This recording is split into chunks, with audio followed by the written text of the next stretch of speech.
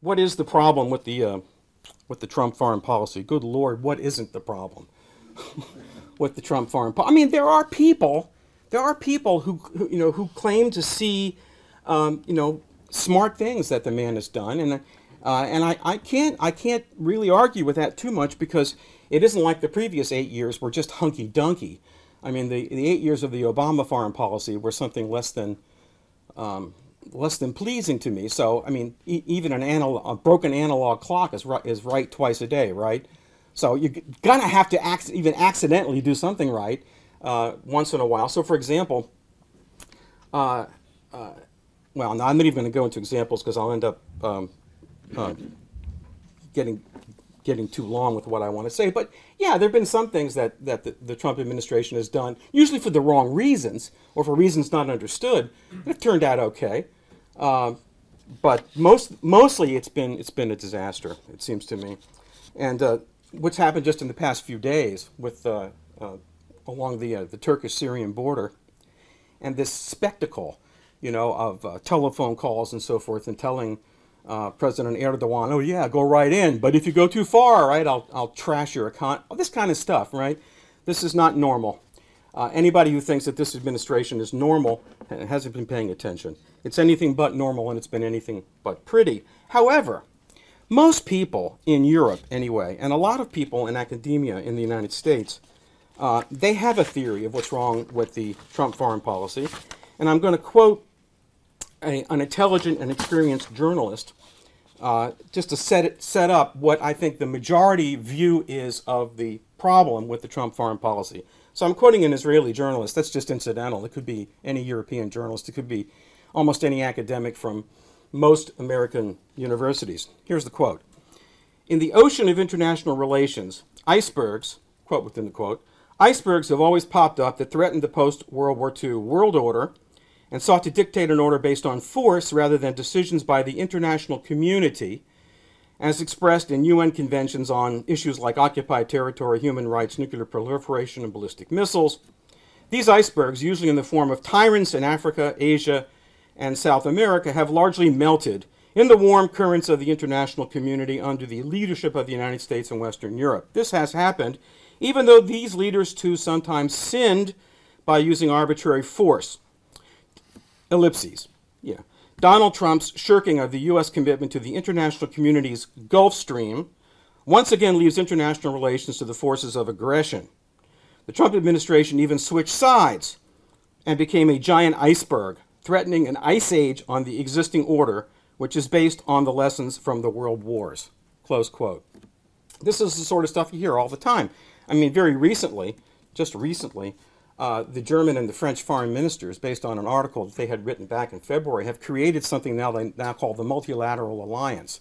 And if you try to read what this is supposed to be about, there's a lot of words in it, but it's not exactly easy to figure out what it is that they're really getting at. And even though they don't mention the United States directly in the verbiage, you sort of get the impression that the problem is the United States returning to great power competition, right? And that what the United States should be doing is not exercising or thinking about power vis-a revisionist states, what the United States considers to be revisionist states in the international community, but rather should be trying to find rules-based ways of ameliorating conflicts and so forth and so on. So if you look into this document and you ask, well, is it going to get the Russians out of Crimea and from invading eastern Ukraine? Is it going to balance China? Is it going to do anything about various messes in the Middle East? These are not mentioned.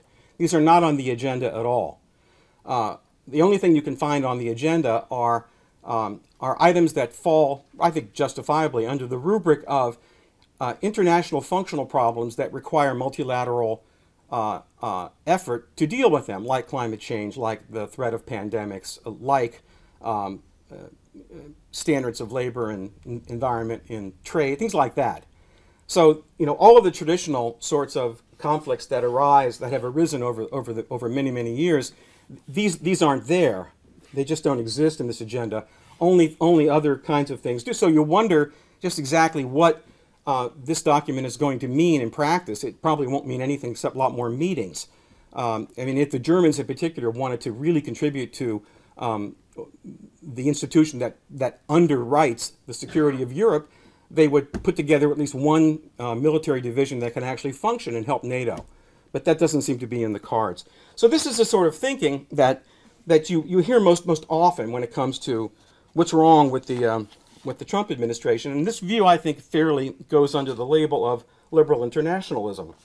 And that is the default template of what passes for the Western intelligentsia. And that's one reason why it's called why the liberal intelligentsia is called liberal, because it takes this view, although there are also domestic and cultural aspects of liberal internationalism that also help define the thing.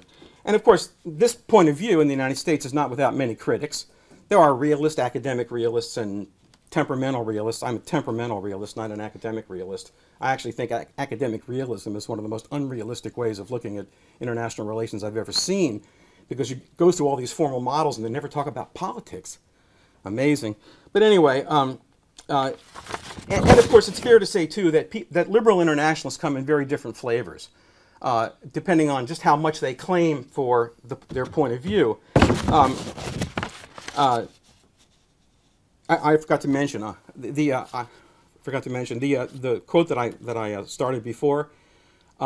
It concludes by defining this Gulf Stream that this Israeli journalist described, and here they are: the three bases of world order: international consensus, international law, and United Nations Security Council resolutions. That's really closing the quote. I forgot that part before. So these are the things that matter to liberal internationalists, and again, whatever the variation in the point of view, I think the basic approach is fundamentally wrong.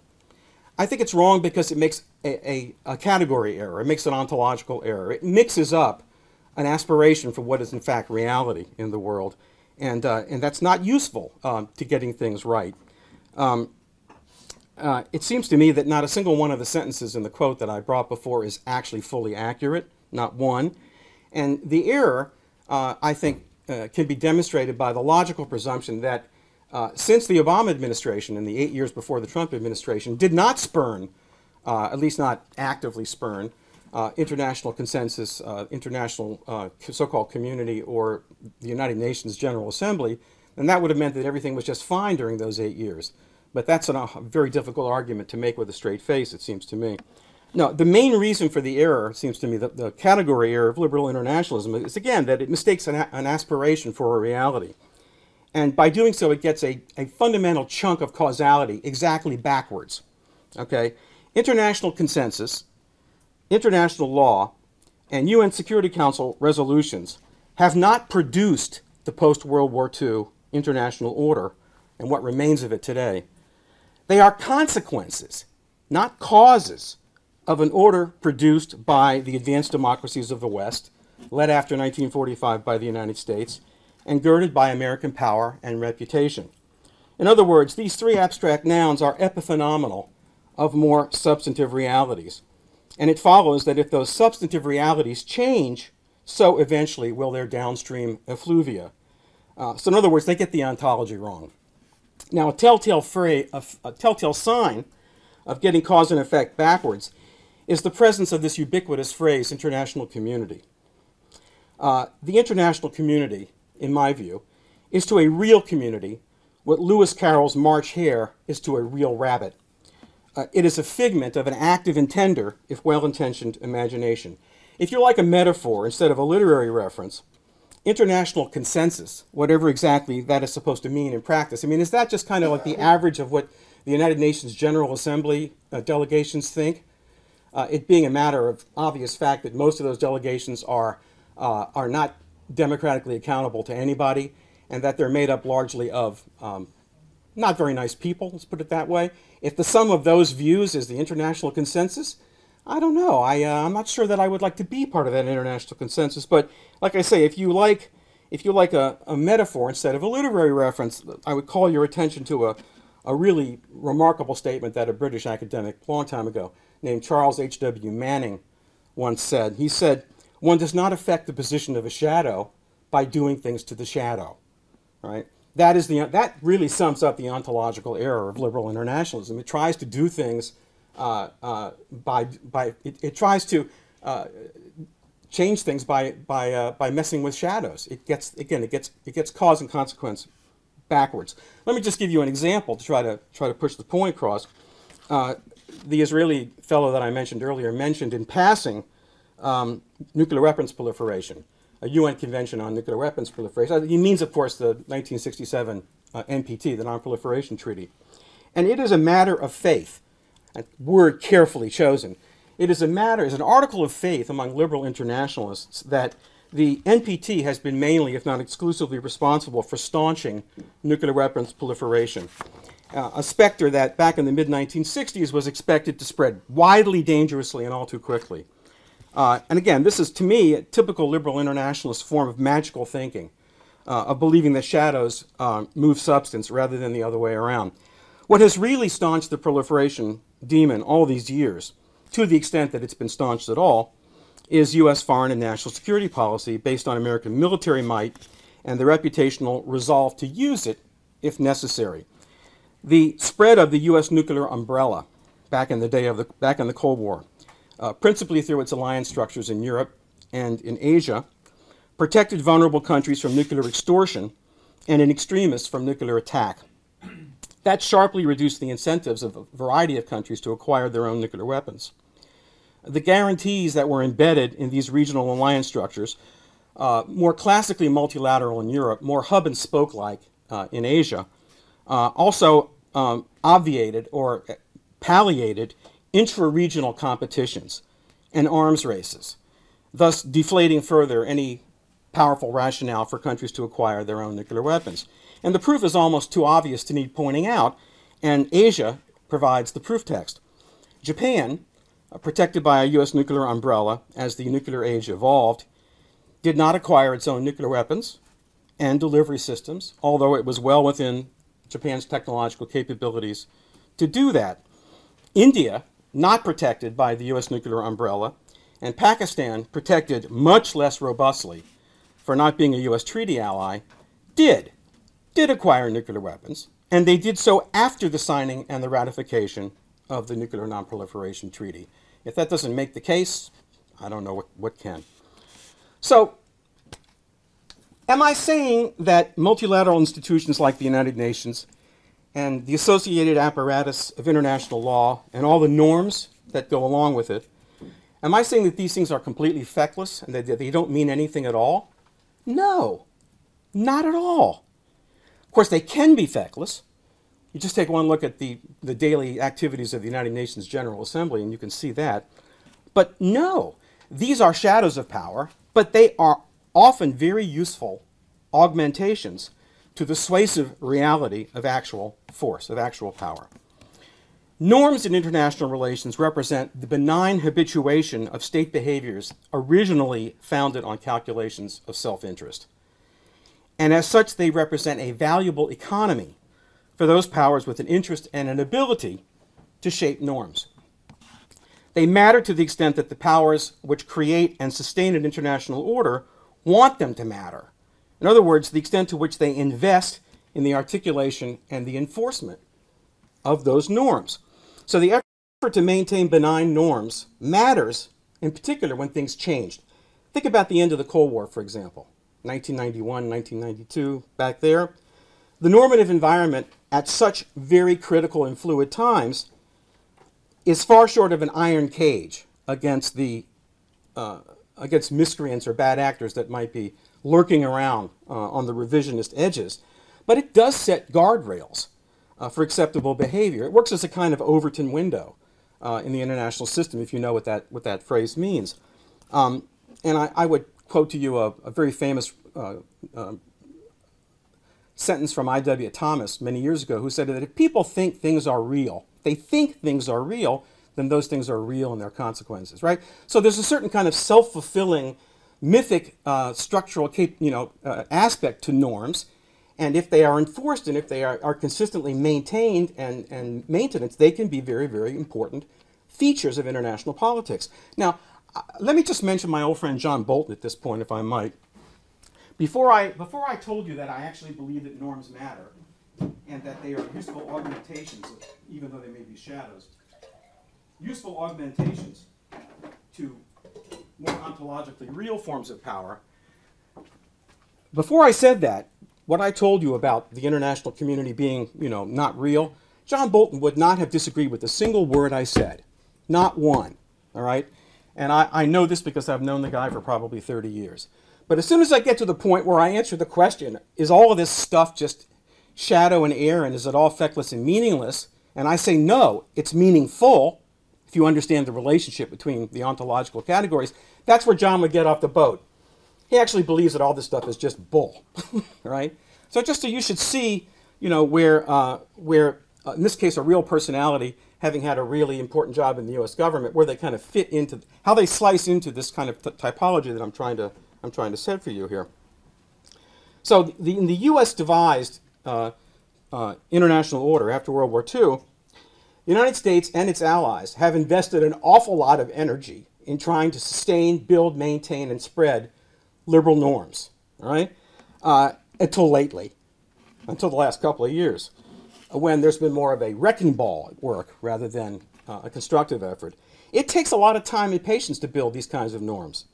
And the building can never cease because the international weather, so to speak, always implies deterioration in the face of any protracted respite. And that really is what American retail diplomacy has been doing for the past 50 or 60 years, and rightly so. Now, it's often a thankless job. It requires more than a dollop of eyewash sometimes. If you haven't actually drunk from the fountain of liberal internationalism, what diplomats do when they go around the world trying to sustain these norms, most of them are quite well aware that this is a mythic exercise they're involved in, and that it's not really real, but it really matters anyway, all right? And so being a U.S. diplomat is not always a lot of fun, but, you get paid and you get a pension, so all right. Somebody has to do it, right? But again, the point I'm trying to hammer home here is that, as with keeping any set of tools in good repair, norm building exercises are auxiliary activities of powerful bodies in motion. What they produce institutionally, however useful, has no independent existence, no independent clout, no independent mind of its own. The UN Security Council, for a preeminent example, is wholly a creature of the member states that make it up. It is useful on those rare occasions when the major powers happen to have concurrent or amenable interests in a given situation. That's a useful thing. So it's no less than that, but it's also no more than that. When the members of the Security Council are not in agreement, take Syria for a current example. United Nations Security Council resolutions, such as the one from about a year and a half ago, against dropping barrel bombs on civilian populations, all right, are meaningless. They are rendered completely meaningless. And that is especially so in a case like the one we have now, where one of the members of the Security Council is doing the bombing. Think about that for a minute. Do I want to get rid of the Security Council? No. Do I trust it to actually solve really serious problems? No. Now, the damage caused by the Trump foreign policy, tremendous damage, but it's not because Trump is not a liberal internationalist. There are other far more serious forms of damage that this guy and this administration have done. The real problem, there are kind of two phases, well, there are three phases of it. The real problem, first of all, is that this is not an administration that understands what diplomacy seems to be. They don't know what it is, or if somebody in the administration knows what it is, they have elected not to use it. All right. Most of what the president says, tweets, isn't really. It may seem to be about foreign policy a lot of the time, but it mostly isn't. These are mostly signals to his domestic political base. It's mostly about politics, not about foreign policy, which is why it seems so whimsical and so subject to change. If you don't like the policy, wait 20 minutes. You might get it. You might hear another one. How many times has the president said we're withdrawing from Syria? Oh, no, we're not. Oh, yes, we are. No, we're not. It makes me think of an old Jimmy Durante routine. All right. Most of you don't know about Jimmy Durante, so never mind. But the failure to understand what diplomacy is pretty profound. There are only two parts of diplomacy. There are only two things that diplomacy is. Right. Most of you, I think, know this. It's either consultation or it's negotiation. there aren't any other options unless you're in the middle of a war, which is thankfully not the case. This administration doesn't use diplomacy for either consultation or negotiation, except in the very limited domain of international trade, which we've seen, all right? Instead of negotiation or consultation, what it tends to do is make very loud, nasty noises and throw sanctions at everybody. And no, just here's a sanction, there's a sanction. You know, the president the other day was talking about Nancy Pelosi handing out subpoenas, right? Left and right like they're cookies, he said. Well, that's what the administration does with sanctions. Throws them around like they're cookies, all right? This is not diplomacy. This is being a bully, basically. And it's not very effective. When you do that sort of thing, of course, we all know that the State Department budget from the very beginning of the administration was essentially garroted, and Mr. Tillerson went in to pull the garrote tight on the State Department. The budget is not so hot lately, and people aren't taking the Foreign Service exam like they used to, and we are looking at probably 2 generations of a huge hole in the professional foreign service in the United States. It's going to take 30 years to fix this. It's not all Trump's fault, but a lot of it is. Just here in Singapore, for example, the embassy here has a complement of 5 foreign service officers, okay? Typical complement in Singapore is 7 or 8. So what does that mean? There's no money. That's why, you know, I mean, a new ambassador might show up eventually. She's been nominated. I don't know what will happen. But meanwhile, the foreign service officers over at the embassy are burning out and going crazy because there are 5 people trying to do the work of 8. That's one of the consequences, local consequences of the garroting of the State Department budget. So these people don't understand diplomacy, and they don't use it. And but even that is not the worst thing. There are 2 other things that are even worse. The main thing that bothers me is that this administration has proven to be the opposite. It's taken the advice of Theodore Roosevelt, turned it right on its head. What did Theodore Roosevelt say? Walk softly, but carry a big stick. What does Donald Trump do? He runs his mouth at full volume and carries a toothpick. This man is so risk averse that we have a situation now where the prudential but effective and judicious use of American power really doesn't exist. And I'm going to give you a series of very quick examples to show you this. So, let me see if I can. Let's start with. I have this thing backwards. Let's start with Korea. So what's been going on with North Korea? So the president decides he wants to have some photo ops with Rocket Man. First he calls him Rocket Man. Then he has a series of photo ops with Kim Jong-un, and presumably this is actually going to result in some sort of serious reduction or elimination of North Korea's nuclear weapons. And of course that's never going to happen because that's the regime's ultima ratio for regime survival. It took the lesson of Ukraine and Libya. Basically, if you don't have nuclear weapons, the Americans don't like you, you're screwed. If you do have nuclear weapons, you might last, you might survive. And the Iranians have reached the same conclusion, of course. So what's happened so far? Well, nothing's happened so far. We're not any closer to making a deal with North Korea. There's a deal to be had that's better than no loaf. It may even be a third of a loaf, but we're never going to get the North Koreans to give up their nuclear weapons. But there's a deal to be had. So when the idea of a summit was first mooted, I wasn't against it because I could think of an intelligent way to use the de-pariahization of North Korean politics to good effects. And if you keep treating this guy like a pariah, then he has an incentive to act like one, right? If you stop treating him like a pariah, maybe he won't be able to, to extort and blackmail the way that he and his father and his grandfather were so successful at doing. So I saw possibilities, but only if it were done right. But it's funny. You go back, if you want some of the most trenchant philosophical observations about international politics, you can't beat the script from The Wizard of Oz. The movie The Wizard. You really can't. I mean, I quote it all the time. What does the Wicked Witch say? All right. She says, "These things must be done delicately." You remember the movie? Well, it's perfectly suitable here. You can do a lot of. It's not just what you do that matters in foreign policy. It's how you do it. All right. So I wasn't opposed to summitry with North Korea, but it depended on what strategy was and how it was done. These guys had no idea, apparently, of any of that stuff. So right now we have a series of photo ops that are leading absolutely nowhere. They're leading to acrid smoke and cracked mirrors. Smoke and mirrors is pretty much all it is. It's a spectacle. It's not diplomacy, as best I can tell. Of course, we've already mentioned Syria briefly. So I think it was in December 2018, the president announced he was going to withdraw all the troops we had in Syria. It's only 2,000 troops, not a lot of guys. But boy, they were positioned in a place. The Special Forces guys, we got a lot of mileage out of those 2,000 soldiers. It's a long story. I don't want to get into this too much right now. We'd be here for forever. But then Secretary Mattis persuaded him that this was a really terrible idea. So he walked it back. Said he didn't, but he did. But it keeps coming. You know, you can't suppress a bad idea. They keep coming back. You know. So now, in a telephone conversation with President Erdogan, so we've now evacuated a certain section of the border anyway, and now we have, pardon my Greek, we have a shit show on the Turkish-Syrian frontier, the consequences of which nobody can really know for sure right now.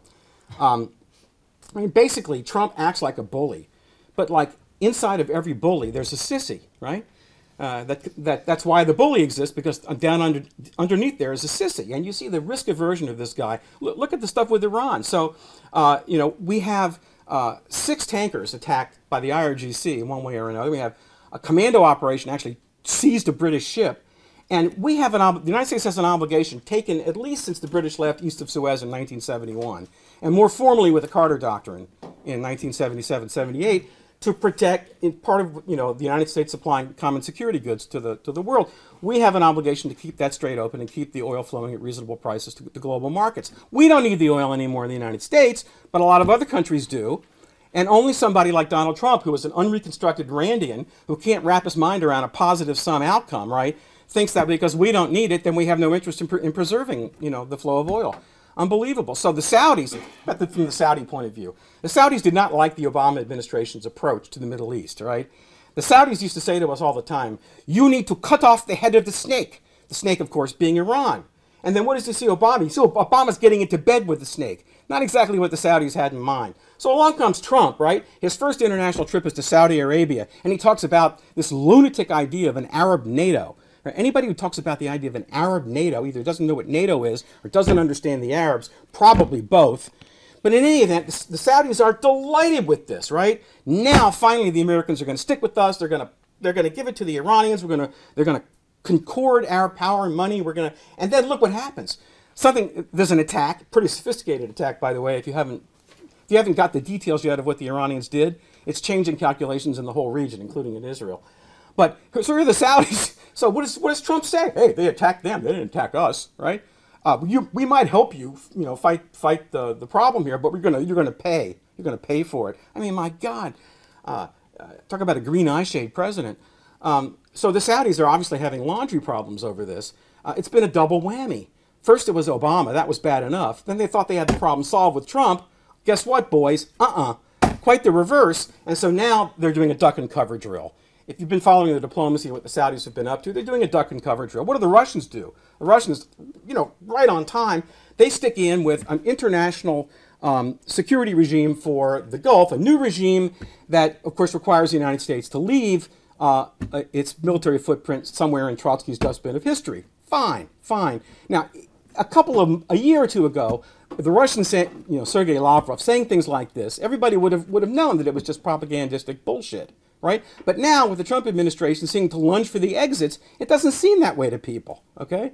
So what you've got here is a situation where just about every American ally in the world right now doesn't trust the reliability of the United States, and no adversary of the United States fears its power. That is a very dangerous situation, folks. That is a very dangerous situation. I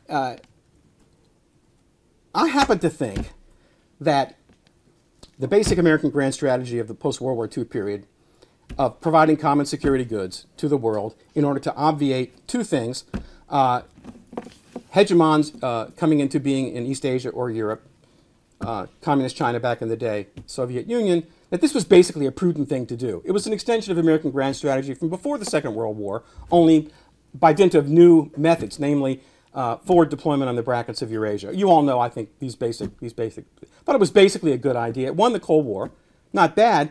Then a problem arose. After the end of the Cold War, why do you keep doing this? There's still good reasons to do it, but they're not as obvious. And we don't have, this is what Obama faced. We don't have anymore a single adversary, an ideologically, you know, vivid boogeyman like international communism in the Soviet Union. We now have sub and trans-state threats to security as well as the old-fashioned state-to-state variety. It makes the security environment much more uncertain. It makes hedging your bets as to where to put resources much more difficult to pull off. It totally scrambles the way that the military and the political military organization of the U.S. government even thinks about these issues, which is nothing to be, trifled with. And of course, the American people think, especially after 2007, 2008, that we're in financial straits, so we can't afford to do this anymore. What we had there for a little while in American history and foreign policy was a concept of enlightened self-interest. A positive-sum game, not a zero-sum game, and it was very simple, right?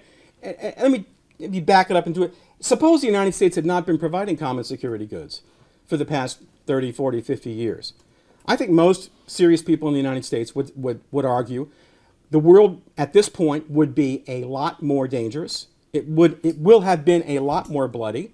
And for the United States to secure the amount of security that it has, it would be paying twice or three times as much than it is now. $615 billion a year is not chump change, don't get me wrong. It's a lot of money. But if you have 3 blue water navies, the stuff's expensive. And you have a volunteer force and so on and so forth. But I think the basic idea here is that this was the right thing to do. This kept the world more or less, this obviated hegemonic war. It kept a lot of regions of the world from going at one another. Because don't forget, the American strategy during most of the Cold War wasn't just designed to deter Russian and Chinese aggression. It was designed to keep our allies from slitting each other's throats from dimple to duodenum. The Greeks and the Turks are a good example in Europe. Look at Korea and Japan. South Korea and Japan right now are having difficulties with one another, right? Had this been the Cold War, had this been a serious administration, this never would have happened. The U.S. government would have stepped in and said, knock it off, guys. Knock it off. The Trump administration doesn't do that. It doesn't care. As far as the Trump administration is concerned, they're just a bunch of free-riding allies, all right? Free-riding allies are actually not a bad thing if you have an enlightened sense of your self-interest, all right? They're a bad thing if you have a zero-sum Randian sense of your self-interest. And that's the real difference with Trump. So not only does he not understand positive-sum games, he doesn't understand an enlightened self-interest. He doesn't know how to use power in a way that maintains the system. Don't forget, military power has 3 functions, not 2. Most people can remember the 2. Military power in certain circumstances can compel an adversary to do something that the adversary doesn't want to do. Second, military power can deter another country from doing something that it might do that we don't want it to do. But most of the time, most military power, in conjunction with economic relationships and diplomacy and all the rest of it, most of the time, most military power neither compels nor deters, it just reassures. That's what the 7th Fleet does in the Pacific Ocean. It just reassures, all right? You probably have heard the story that during the Gulf War, 2003, I think it must have been April or May 2003, through a mill channel, the Chinese called us up and said, when are you, we'd taken all the carrier battle groups out of the Pacific and moved them toward the Gulf. When are you going to return that carrier battle group to the Pacific? We like it there. Okay. Well, that just shows you, right? Trump doesn't understand that. He doesn't get military power as a form of reassurance. He doesn't understand these things. He has the mentality of a 9-year-old boy, as best I can make out. Now, then there are other, recently too, there was a negotiation with the Taliban in Afghanistan that Zal Khalilzad was trying to bring to fruition. So at one point, the president decides, well, we're going to invite the Taliban to Camp David on September 11th, no less. John Bolton complained about this. You see where it got him. Now, a bomb went off in Kabul, and the president suddenly changed his mind and canceled the invitation for the Taliban to come to Camp David. But it doesn't make any difference. The image was already created. The damage was done. So in one theater after another, the credibility of the United States for constancy and for resoluteness and the judicious use of its own power, whether economic or military or political, has kind of gone down the proverbial toilet. That's the damage. That's the danger. And finally, the last thing I want to talk about is process. Now, when I teach courses on decision making, which I've done several universities,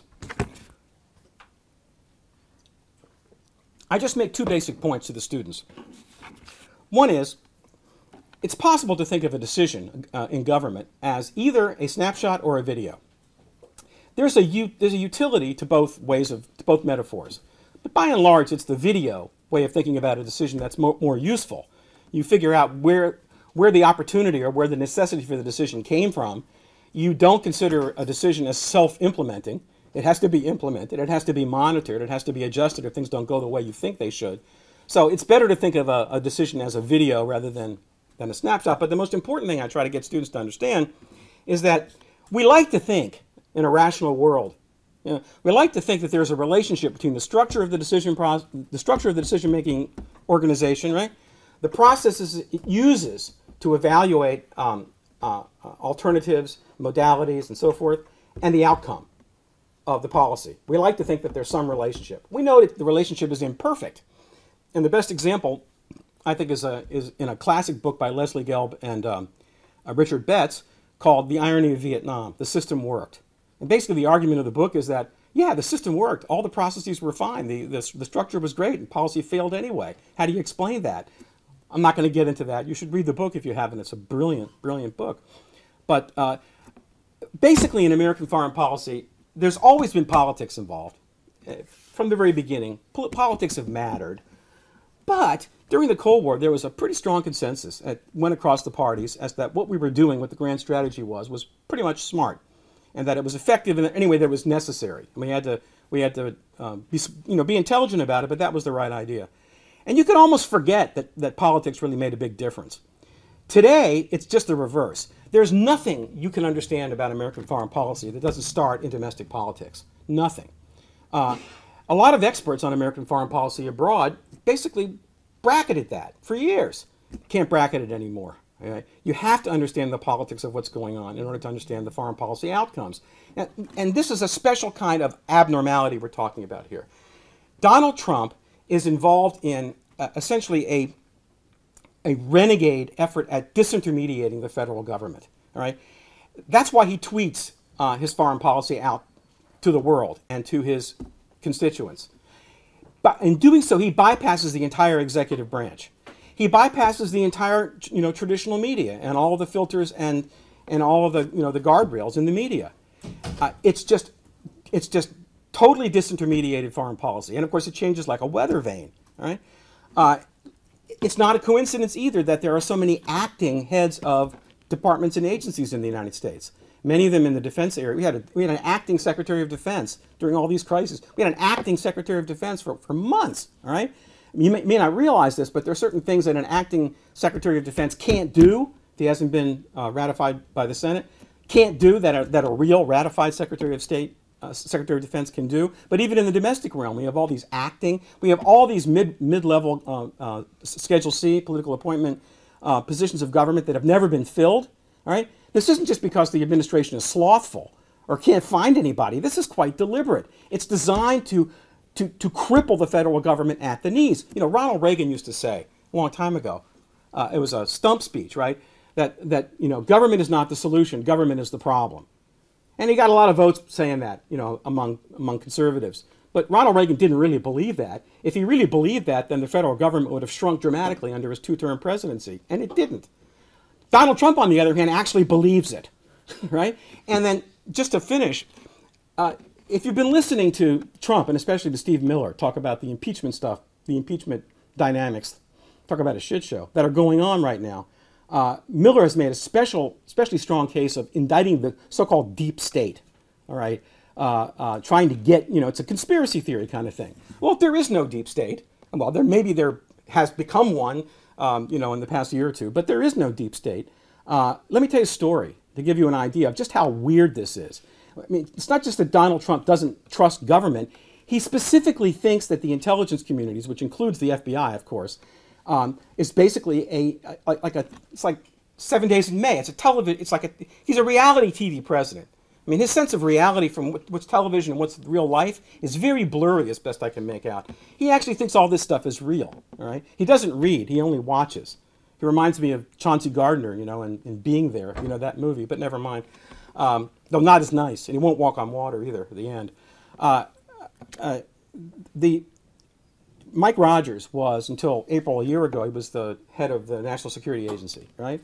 So a couple of weeks before he retired, he told me a story, right? He said, I think it was February of 2017, just a month or so after the inauguration, he was in the Oval Office with the president and a couple of other, types, hangers-on. And he showed the president unredacted intelligence signal intelligence, proving that the Russians, from a very high level, had directed interference in the American election in November 2016. Now, that's not the same thing as saying that the Trump campaign was colluding with Russia. Those are two different things. One does not require the other. In the beginning, when all this stuff started to come out back, I never believed for a minute that the Russians and the Trump campaign were actually actively colluding with one another. And the reason was because the Russians would never be so stupid to trust amateurs like that. It was unthinkable to me. That's not their tradecraft, right? But the hacking, I was sure. I mean, they did it before to other countries. We've interfered in lots of other countries' elections over the years, not lately, but so this was perfectly sensible. So Mike Rogers shows the president these unredacted, SIGINT intelligence, and the president looks at them, and he pauses for a second, and then he says to Admiral Rogers, "Well, I have another view." I have another view? So, I mean, I wasn't in the room. He was. Admiral Rogers, says thanks and, and bye. And all the way back in the limo, all the way back in the car to Fort Meade, he's trying to figure out what the hell does that mean?